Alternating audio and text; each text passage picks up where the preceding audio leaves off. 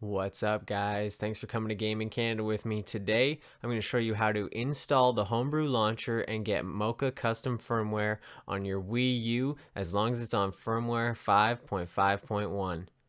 Let's get it started. This is super easy. Okay guys, so we're on the Wii U gamepad.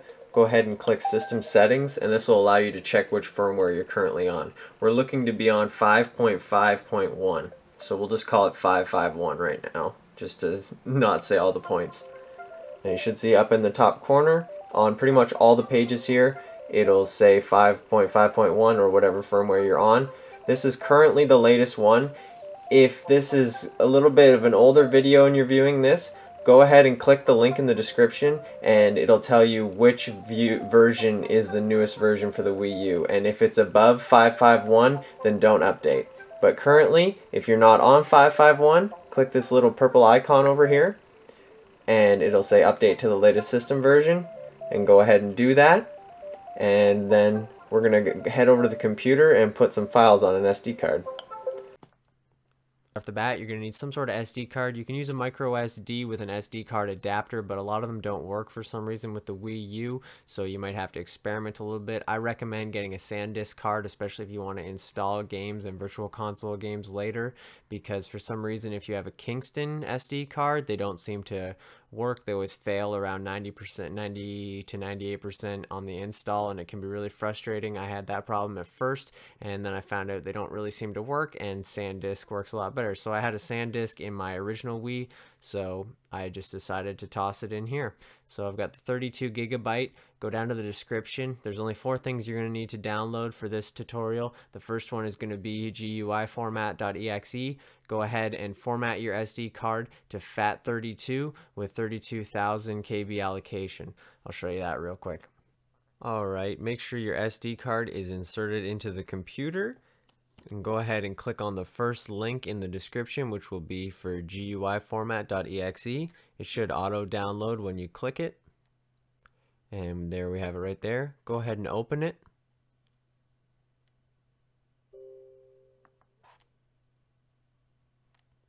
Should see a screen looks like this. Make sure it is your SD card. So you can see I've got my 32 gigabyte SanDisk, and we're going to change the allocation unit size to 32,000, and make sure it's not named Wii U. It's got to be named anything but Wii U, or the Wii U won't be able to read it. So I'm just going to call it SanDisk. That's simple, and we're going to do a quick format and hit start.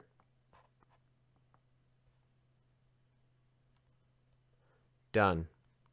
Now we go ahead and hit close. On to the next step. So now we're going to click on the Google Drive link and head over to Matt Kimura's Wii U setup files. So this is from his guide. It's just really simple to use, so we're going to use it. It's already all set up, ready to go. Click the download.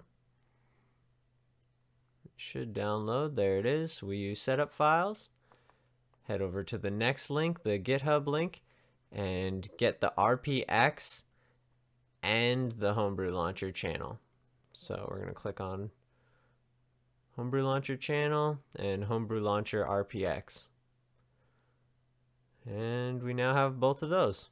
Alright, we're going to go to the last link here, which is wiiubrew.com/appstore/chanzips wup installer gx2. So it should automatically download, and there we go. WUP installer GX2. Alright, go ahead and open up your downloads and your SD card, and you can either delete or keep GUI format. I'm just going to delete it for now to get it out of the way. Right click on your Wii U setup files, and hopefully you're using 7-zip, extract to here. This will leave us with a Wii U folder. I want you to drag this into the root of your SD card.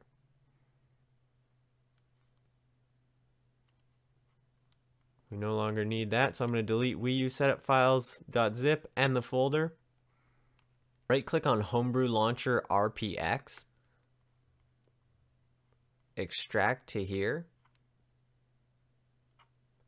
And you should get another Wii U folder.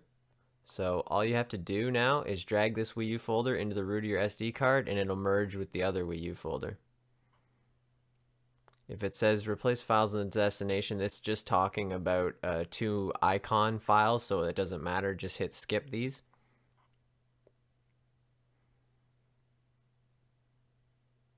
So there we go.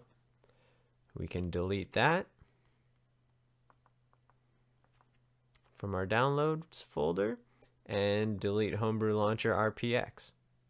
So now we have WIP Installer GX2. I want to right click on it, and I'm also going to extract here,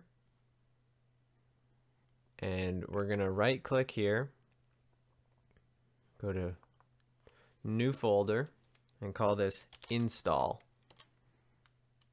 So we're going to drag WIP Installer GX2 into install, and then Homebrew Launcher channel. I'm going to extract to Homebrew Launcher channel version 2.1. Now we're extracting it to this because that'll put it in a folder. Currently the contents of this zip are not in a folder. So we want to take this folder we just made, should have a bunch of random apps inside it, .apps in it, and we're going to pull that into the install. So we can get rid of these other three, and we're left with an install folder. You want to drag this into the root of your SD card so that it's next to WiiU, not inside of it.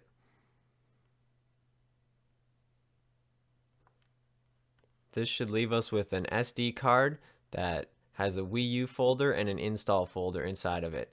Now we're literally really close to getting custom firmware. We just have to eject this, so go on and right click on it and go to eject. And that should pop it out of the SD card, out of the computer, and now we're going to stick it into the WiiU. We're down here at the WiiU. Go ahead and plug your SD card into the front and turn on your system. You're going to hit system settings. We need to block Nintendo from updating the WiiU, and then we also need to turn off our quick start menu and our auto power off options. So real quick, click on internet, and then connect to the internet, and then connections. Click the connection you're using, and then change settings, and then scroll to the right, and then hit DNS. Make sure it says do not obtain, and then if you're in Canada or the US, put that as your primary DNS, and that is your secondary. And if you're in Europe, put that as your primary and that as your secondary. So swap them if you're in Europe. And then go ahead, hit confirm. We can back out of this. So under internet here, scroll down to the bottom and make sure your automatic software downloads are disabled.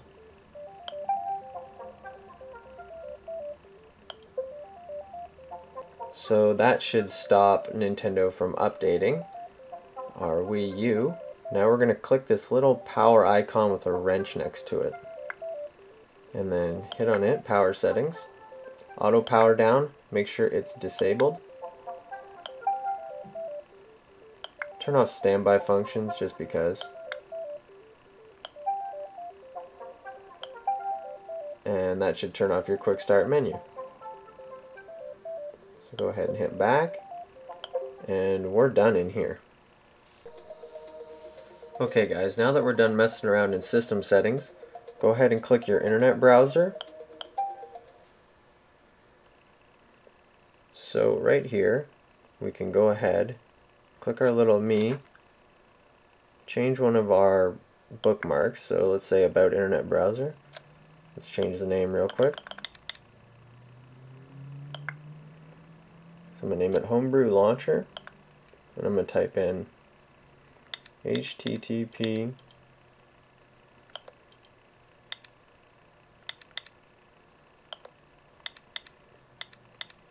loading .ovh/firmware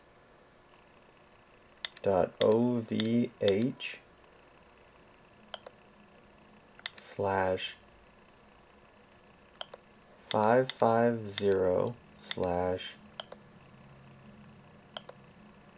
capital H B L K, then hit OK. Now you should have loading.ovh slash 550 slash ABLK.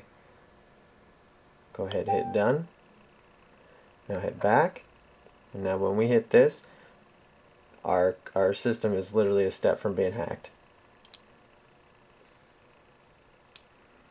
So it's going to launch a video that crashes, and then that gives us access to our SD card, which is then going to load Homebrew Launcher. And ta-da, you now have Homebrew. So scroll through your items here until you find Mocha Custom Firmware. Go ahead, click on Mocha, and then hit load. Now this is going to restart the system and inject Mocha into it. And basically you now have custom firmware. It's that easy. The WiiU can now play backups, virtual console backups, virtual console injects. You can rip save files, you can inject save files, you can use cheats and trainers like in Breath of the Wild.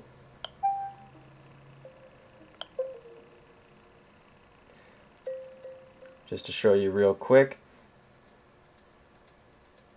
this is a virtual console game.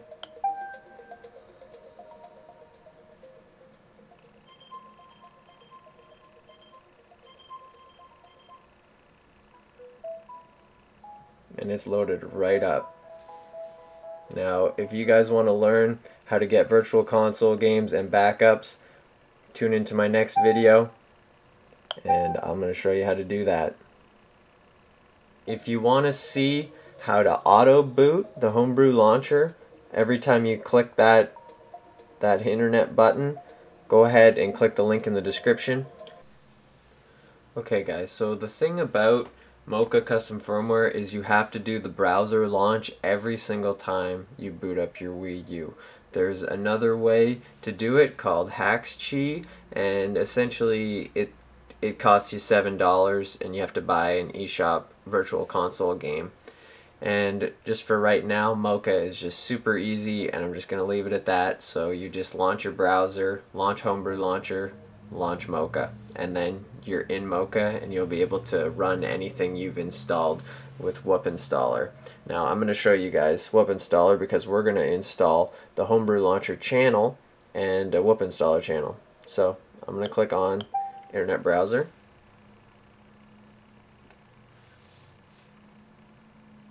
And go back. You guys will click a bookmark. I've got this one auto loaded. I remember I said I would leave a link in the description if you want to auto load it like I just did here. So we're going to go over. So make sure you're already in Mocha Custom Firmware. We're going to head over to WUP Installer, hit load.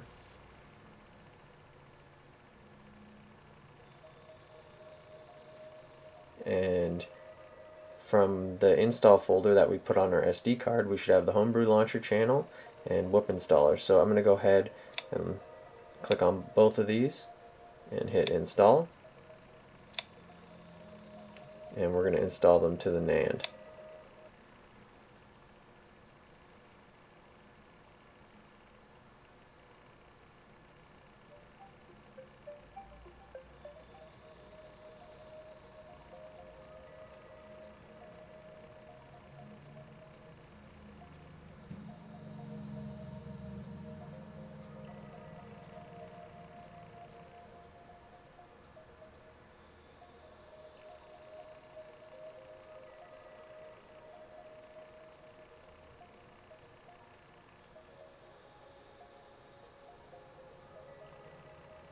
Hit OK.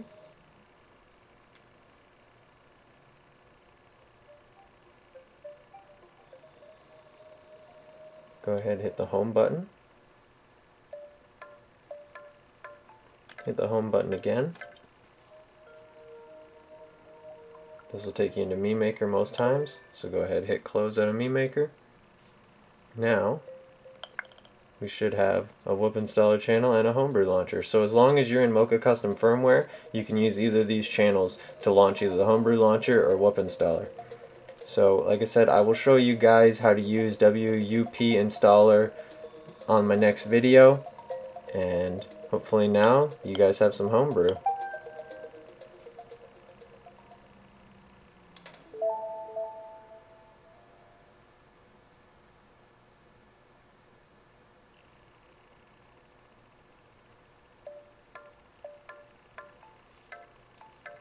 Just one more thing I'll show you. We'll talk about this on the next episode as well. Maybe the one after that. This is called Lodine GX2. I'm going to be showing you guys how to make these cool backgrounds, how to make this custom little game icon. And Pokemon Soul Silver isn't even a game you're supposed to be able to play, so it's an NDS inject.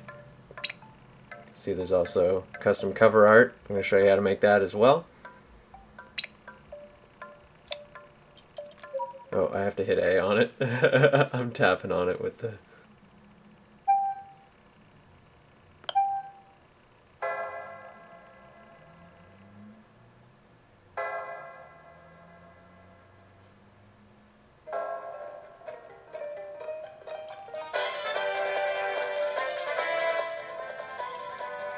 How cool is that?